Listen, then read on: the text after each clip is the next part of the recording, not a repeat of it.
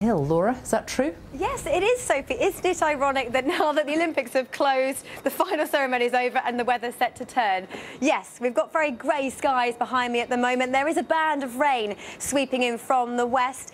A real contrast in temperatures. Yesterday we had temperatures up to 27 degrees across the board, high teens, low 20s. Today a dip of some 7 degrees for some areas, but you'll notice in Belfast actually it will be a little bit warmer today. Now at the moment the radar shows it's been raining through Northern Ireland, Western Scotland, Wales and South West England. Now that's heading its way eastwards. So for central and eastern areas, if it's dry and bright where you are, that's not set to last. It's set to turn increasingly grey with outbreaks of rain. Now the rain is heaviest through Western Scotland through the rest of the afternoon, fragmenting as it moves its way through England and Wales. Worth pointing out for southwest England and Wales, yes, the sunshine will return for you in the coming hours, but then showers will develop. Some of those heavy Northern Ireland, yes, you'll also see some sunshine this afternoon, but watch out for showers. They are likely to be heavy with the risk of the odd rumble of thunder. Fairly grey, fairly damp for much of the day across much of Scotland, cooler than it was yesterday with those outbreaks of rain. And for northern England, for the Midlands, expect greyer skies to lurk as we head through the coming hours with some outbreaks of rain. I think in the far east of England, for Norfolk, Suffolk, maybe for Kent, sticking with the driest, brightest weather for longest, and here the best of the temperatures as well. So through this evening and overnight tonight, that rain band will edge its way eastwards. The last of the showers will fade away, but it will be a mild night, 16, 17 degrees across the board with some mist and fog patches developing as well. Tomorrow's weather is looking very different from today's weather. Tomorrow is a story of sunshine and showers. We'll see the sunshine first of all, then the showers will develop through the day, fairly widespread, heavy and certainly thundery, but still in the sunshine, temperatures high teens, low 20s, still feeling fairly humid.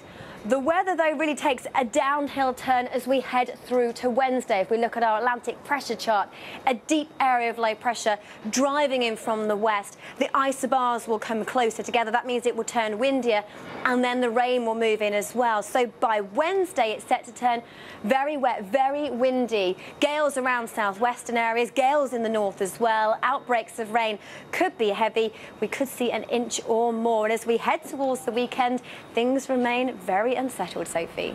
Typical. Laura, thank you very much. Hello there and a very good afternoon to you. Well, what a difference a day makes with the weather. Yesterday we had dry, warm, sunny conditions. Today it's looking fairly cloudy and for some of us wet as well. The radar shows we've had rain sweeping in from the west. It's now tending to peter out, and for many it's set to be pretty cloudy for the rest of the day with rain that could well be heavy at times. Now most of the rain is pushing through Scotland at the moment, northern England, through southern counties of England from the west.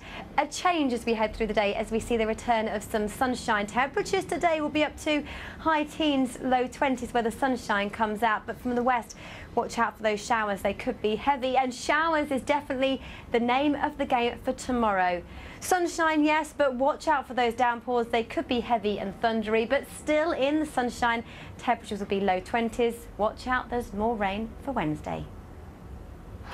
The weather does tonight, do we? I'm sure many people don't now, George, but actually, ironically, now the Olympics are over, the weather has turned to become actually really quite unsettled.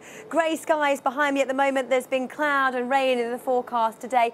Some of that rain was heavy across the west. It's now marching its way eastwards, and for many of us this evening, we lose the beautiful sunshine we had this weekend and we stick with very cloudy skies. Rain across the northeast of England, the northeast of Scotland, showers pushing through southeast England and some around western coasts of England and Wales. But for many tonight, it's the mild conditions we'll notice. Temperatures no lower than 16 or 17 degrees. We start with cloudy skies first thing tomorrow, but the topsy-turvy week of weather will continue because tomorrow is that of sunshine and showers. Showers tomorrow could be heavy. I think for southwest England and Wales, we start with bright skies. Any showers here, hit and miss, mostly they will be light. But for Northern Ireland and for Scotland, we will start the day with heavy showers, and they're likely to continue throughout much of the day. Certainly the risk of the odd rumble of thunder. For northeastern areas of Scotland, we'll start with today's weather front, cloudy and wet.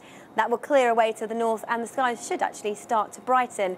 For northern England and the Midlands, after a fine start, expect through the afternoon to pick up a little bit of cloud, a few scattered showers. For the southeast of England, there's always a threat of showers on and off through the day, but equally in between some spells of sunshine. So as we head into the middle of the week, this deep area of low pressure pulls up from the southwest, gathering some quite warm, moist air with it. So it looks as though by Wednesday, some very wet, some very windy weather arrives. Very unseasonable weather by Wednesday. And after a day of showers tomorrow and a day of rain on Wednesday, showers return come Thursday. All right, Laura, thanks very much.